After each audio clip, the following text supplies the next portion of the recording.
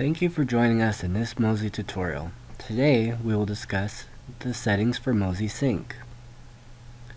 To access the settings, right-click on the sync icon in your toolbar.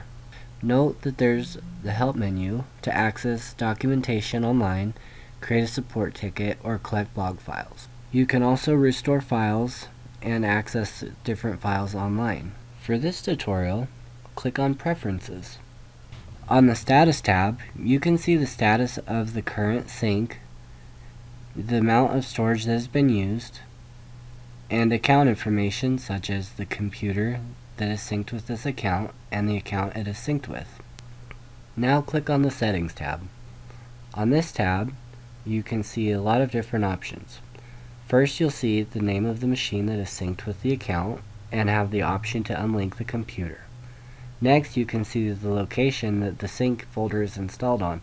You can change the location of the installation or rename the folder altogether.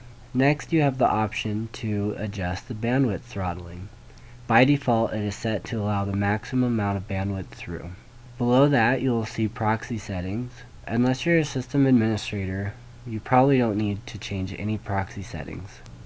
At the bottom of the settings window, you'll see a few more options. The first is to start Mozy Sync at login.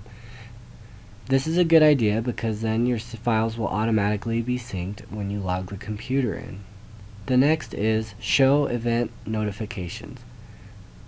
This is good because if something is happening, such as a file being synced from another computer to this one, you will be notified. The third option is Show Sync Status Badges on files and folders. This will let you know which files have been completely synced and which ones still need to be uploaded. The last option is to require a password to access your files online.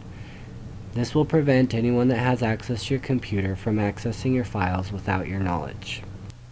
That's it for now. Thank you for joining us in this tutorial. As always, if you have a quick question or need help, you can find us on Twitter @MozySupport.